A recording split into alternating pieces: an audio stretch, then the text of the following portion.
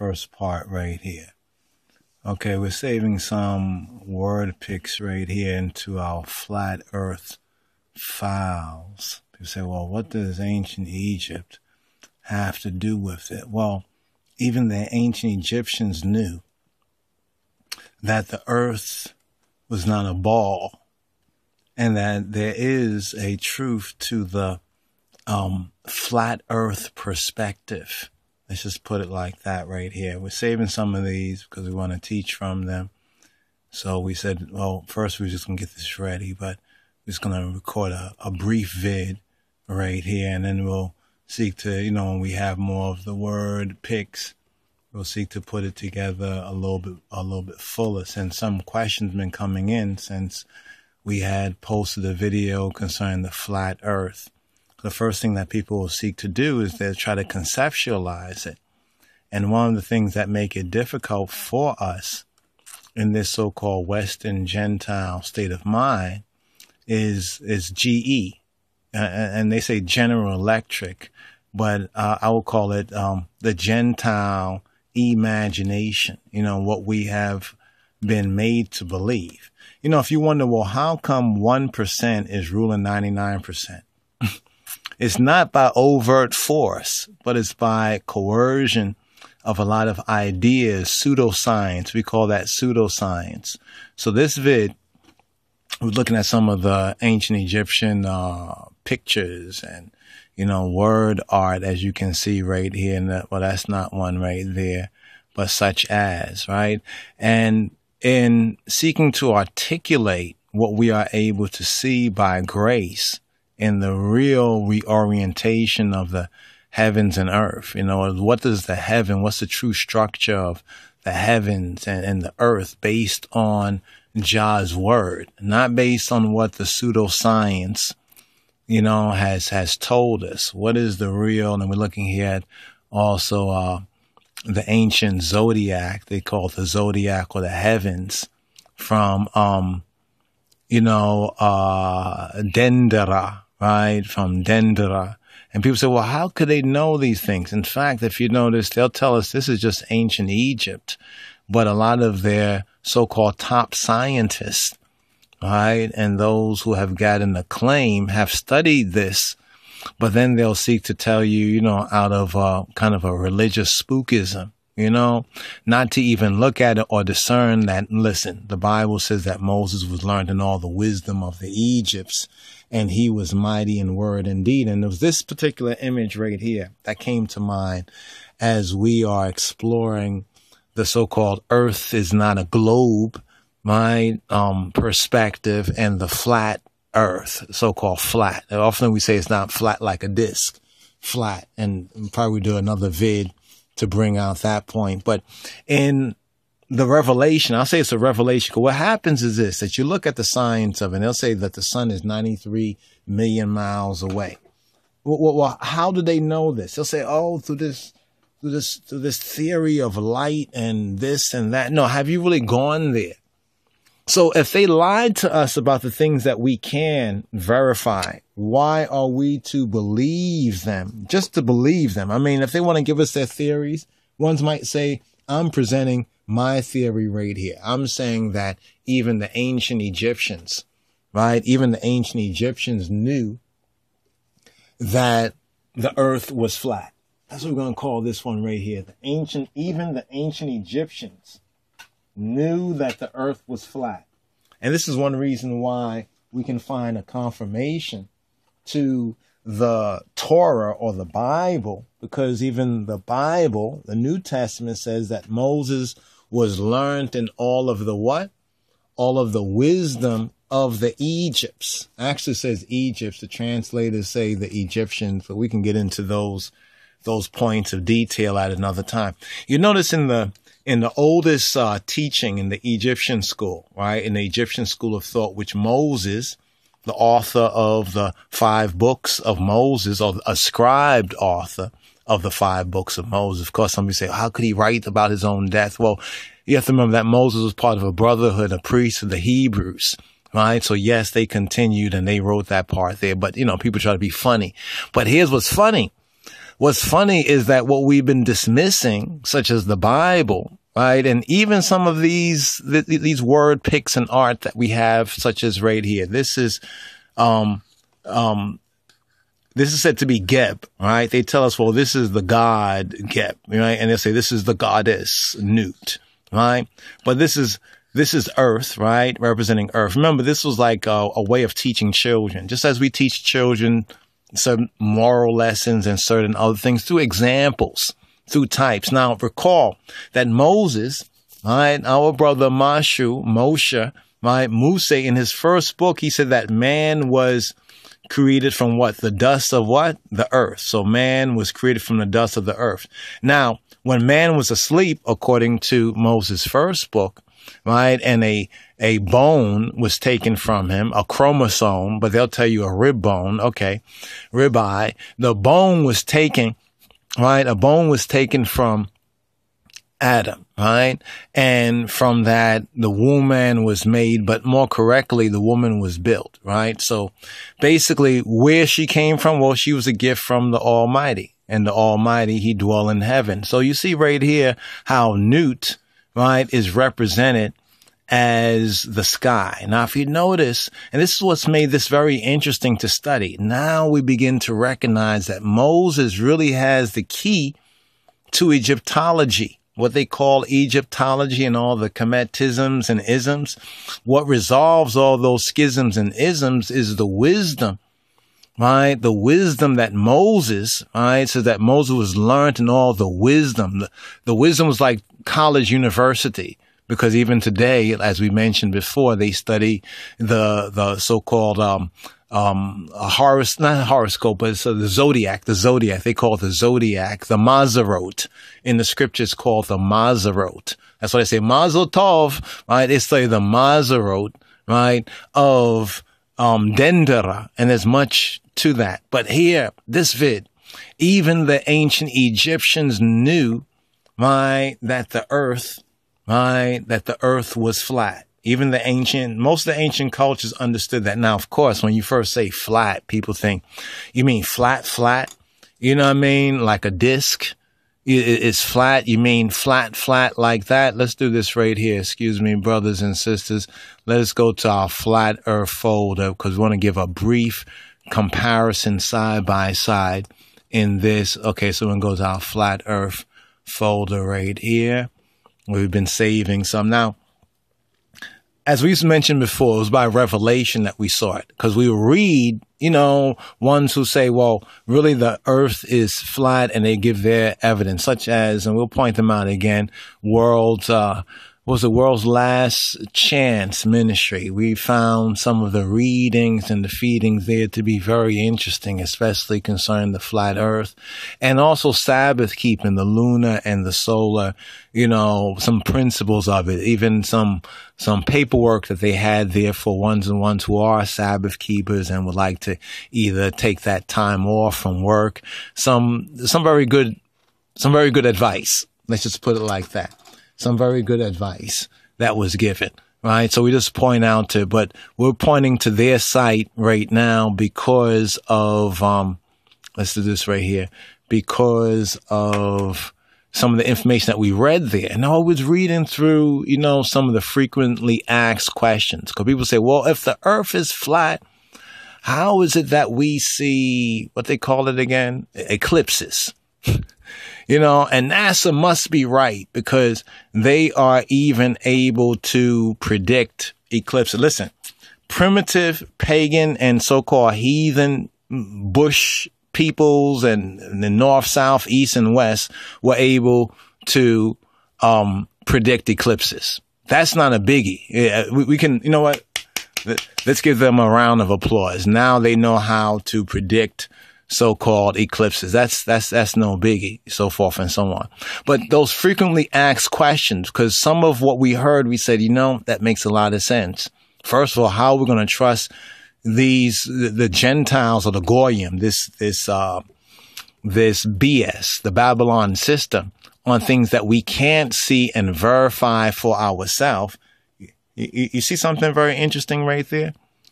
Remember, see, this is the land right here, and when we compare that view with this view right here? What is the difference?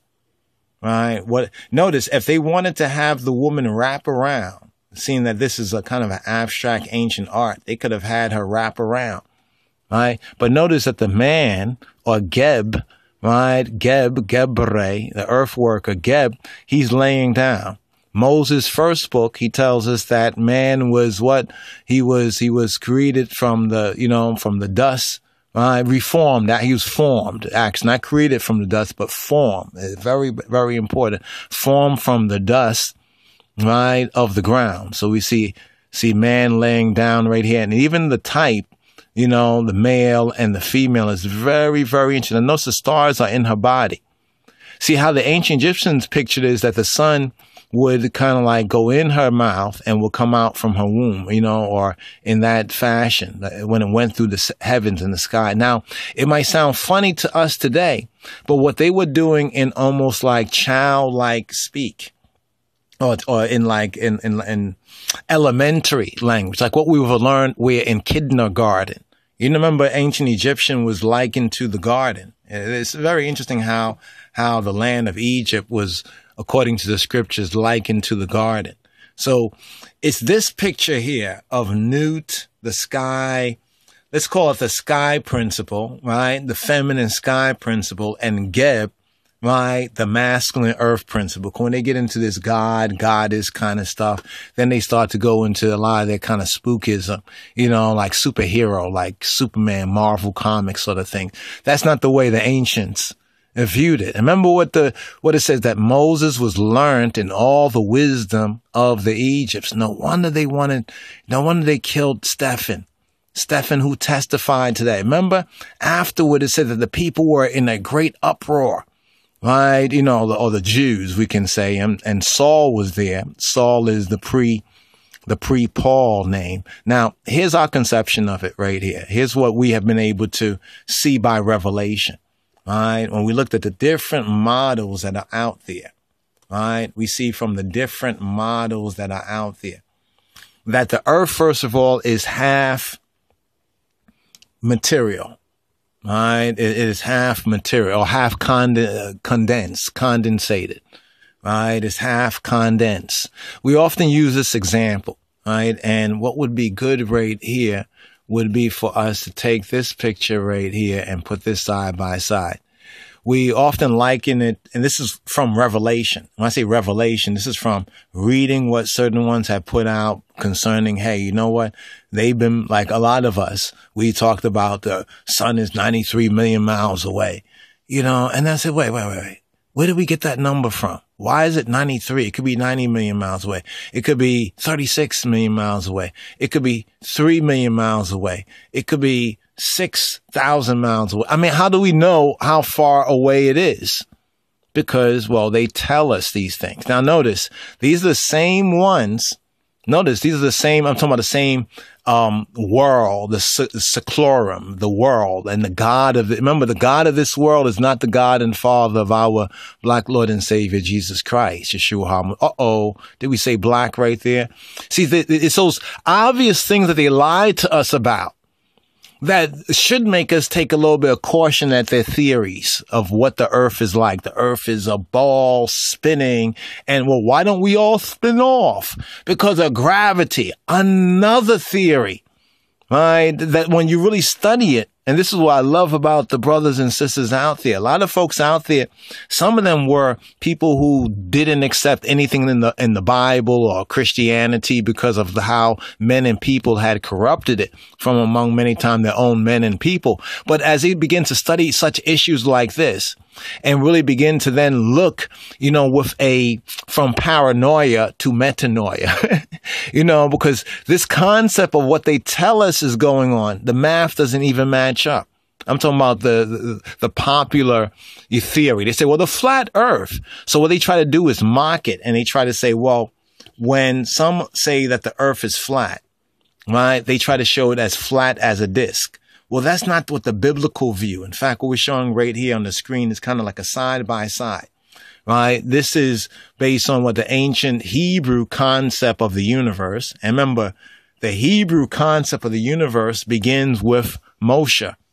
And according to the Bible, it says that Moses was learned in all the wisdom of the Egypts, right? Of Upper and Lower Egypt, the Lower Egypt that he was in, and then his Ethiopian, his Midianite father-in-law, Jethro, so forth, and so on. Because there were ancient schools, right, out of Africa, out of the Afro-Shemitic roots. The Nile Valley civilization was established by the Nile highland. Remember how the Bible says that he sits on the circle of the earth? If you look at even the fact that the Nile River, one of these rivers we find in the very beginning in the Bible, it flows in a completely opposite direction. And you begin to look at even the Rift Valley. It almost is like the birthplace of the earth when you look at it. And there's also a lot of other things that connect with this when they try to go into the lower firmament. That's what so-called space. They say they've been into space and so-called outer space. They've been nowhere. They've been just a little above the clouds. That's the only place they've been, just a little above the clouds. But even the ancient Egyptians knew that the earth was, from perspective, flat, not this ball bouncing around. They also knew that the earth was half material. What do we mean by half material? We mean half condensed. Right? Half condensed. In other words, let's see, do we have we often give this example, like an orange. Say you take an orange, right? And you cut an orange in half, right? And you just have the one half of the orange. You take off the top half and you put it elsewhere. Now you only have the bottom half of the orange, similar to this right here. Remember, it says the firmament. He created a firmament. Now, if you look up that word firmament in the Hebrew, it says an ark. Right? The ark, the rakia in the Hebrew, the rakia. This is speaking of Nut, because just because the ancients like the Egyptians fell off, remember what Jah says? Jah says that they're my people too, right? Even the Canaanites, they fell off too. He told the Israelites, don't do what the Canaanites did to me. So that means he must have had a relationship with these people. That means that certain ancient truths we will find out there.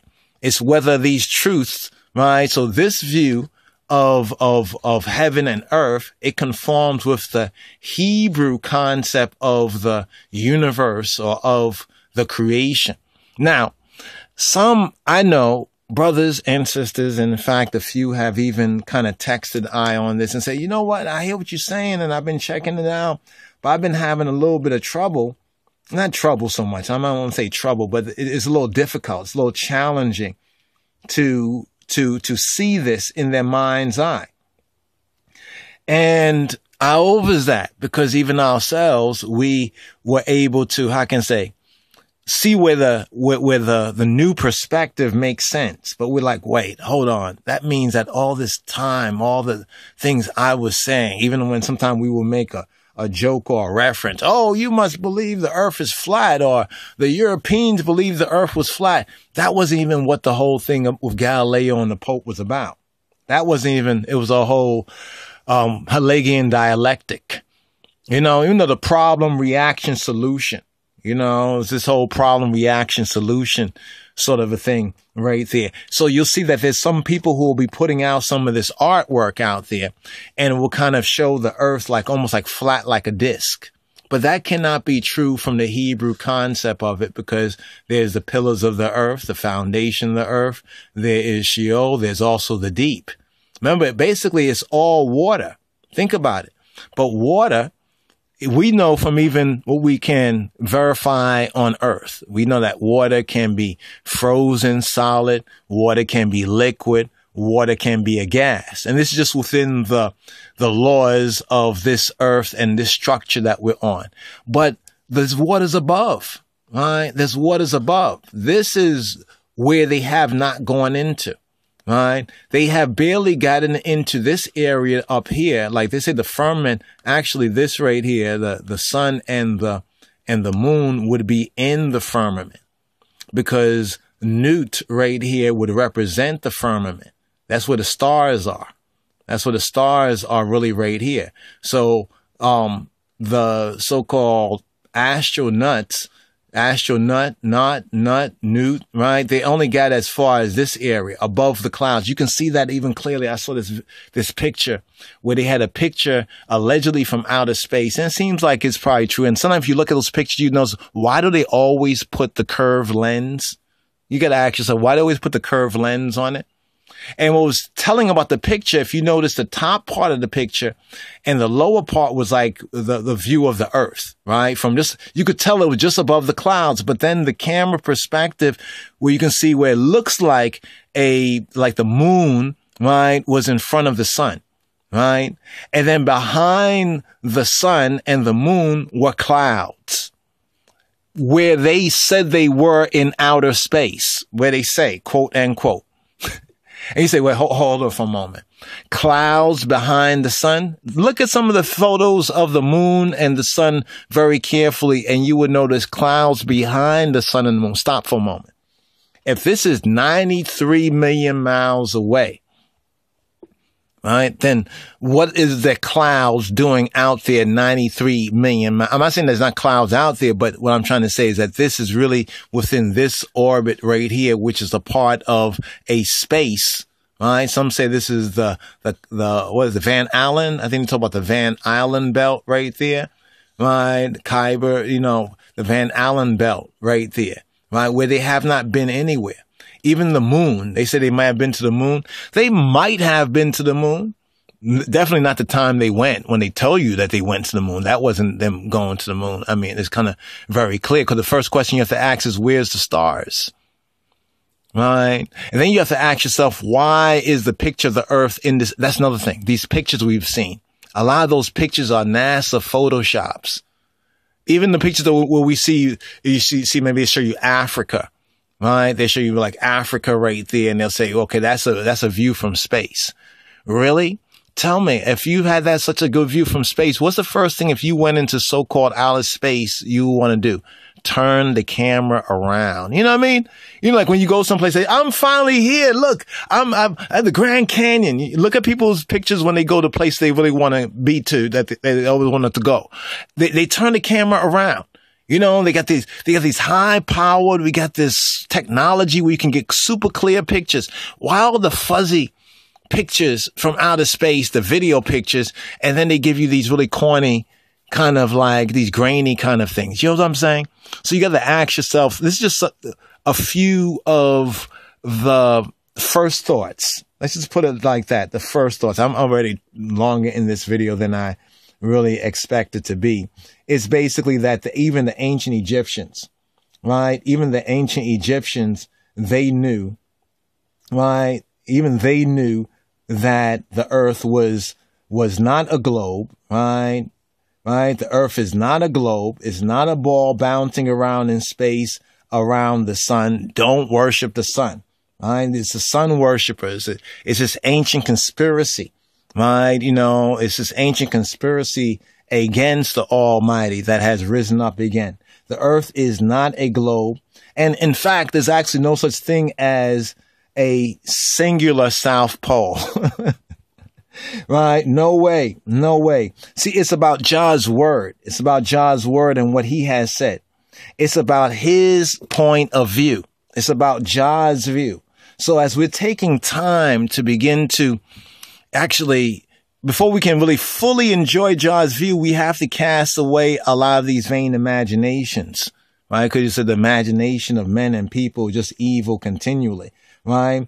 There are many questions, right, about this subject matter. We're not saying that we're expert in these, right? But we need to look at the biblical as well as the verifiable, the principles that we have in the Bible. The earth basically has one face, right? It's the face of the earth.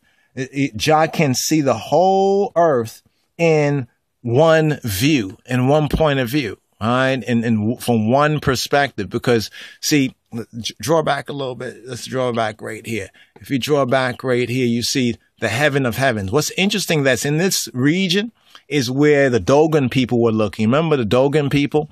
This West African tribe that with their so-called naked eye, they could see Orion and Sirius and the dog star up in this constellation that Amos 5:8 says, seek him that made the 7 stars and Orion. That would be in the northernmost region. Brothers and sisters, that is the center.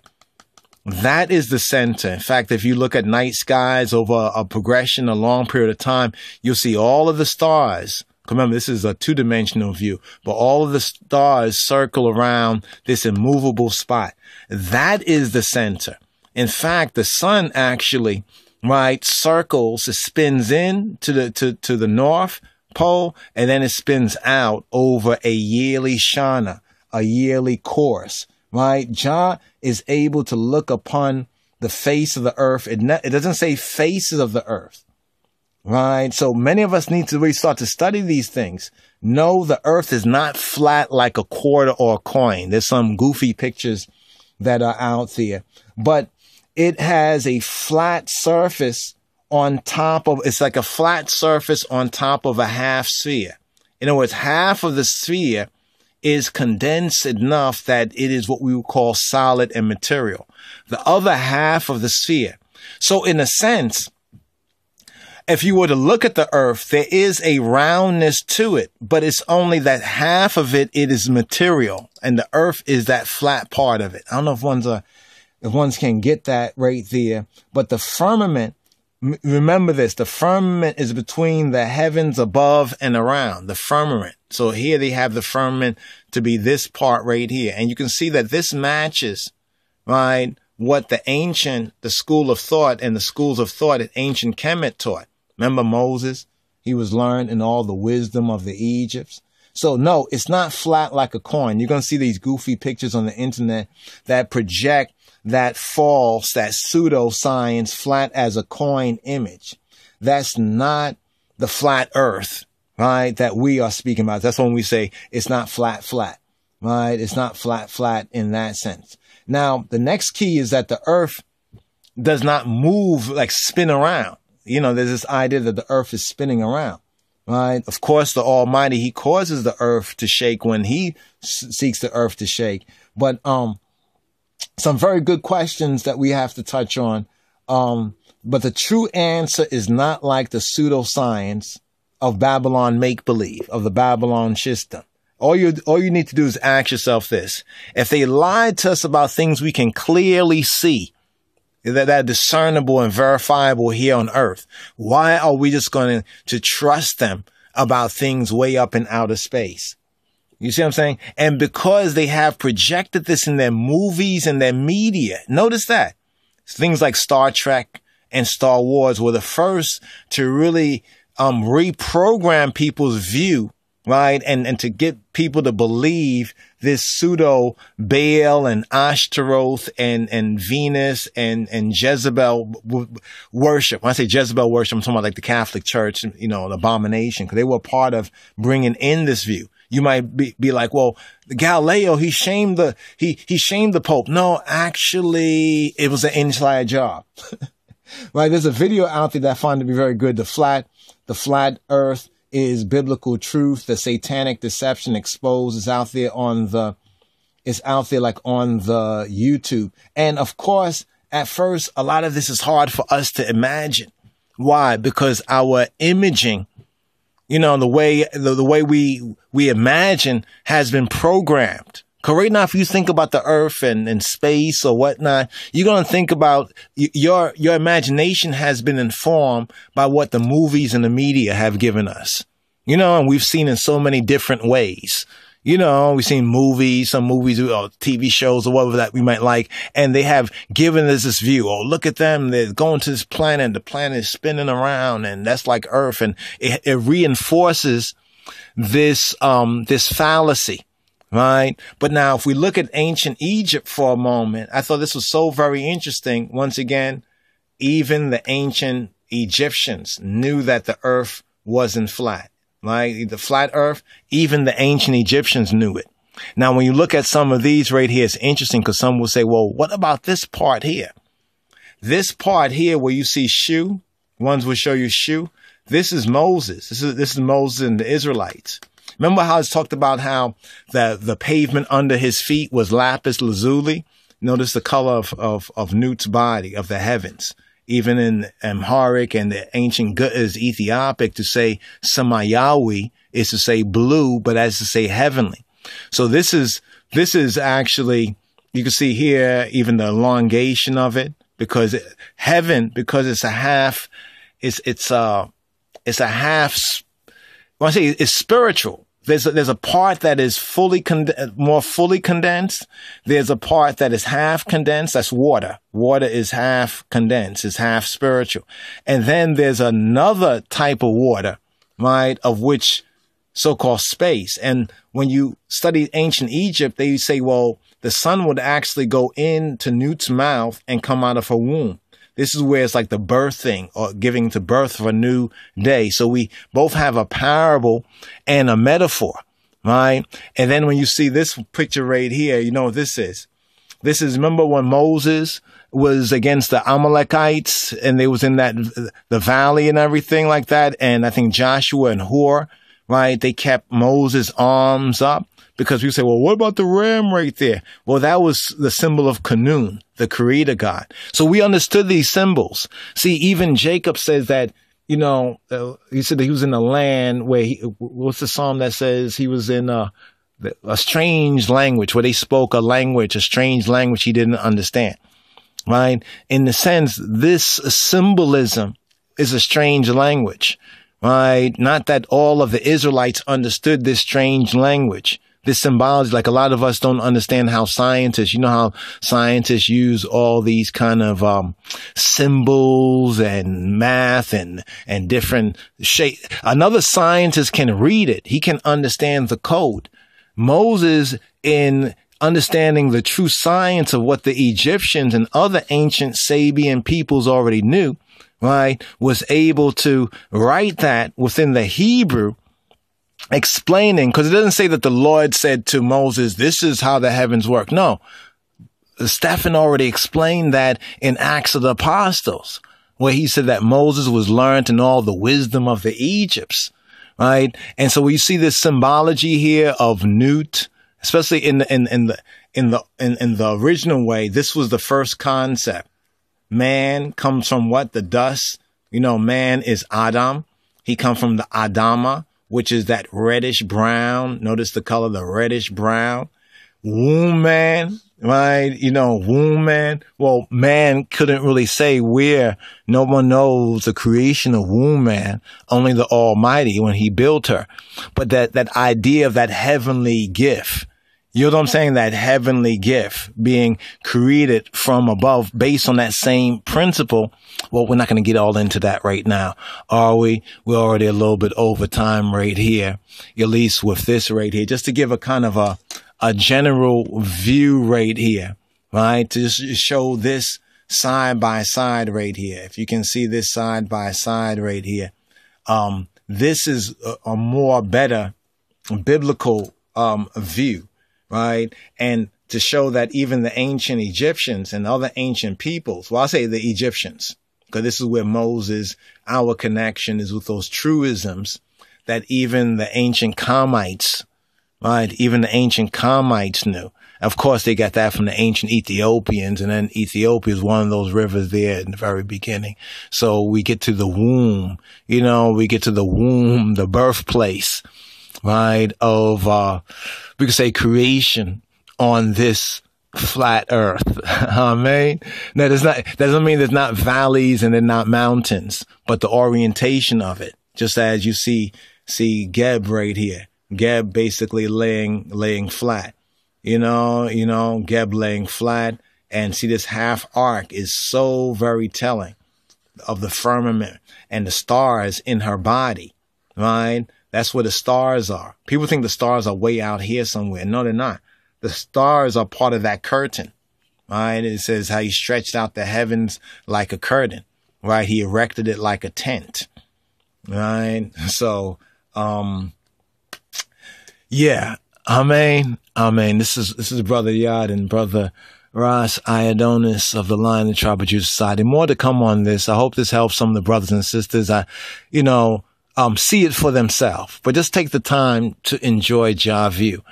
As I say, how can we just accept their word on things in so-called outer space? You know, they say, oh, we've seen the other planets are out there. They're just like Earth. Show us a picture of it. Wouldn't that be the greatest proof? Show us a picture. How do they know? Oh, we're looking at the infrared. Okay, yeah. Right. Shalom, brothers and sisters.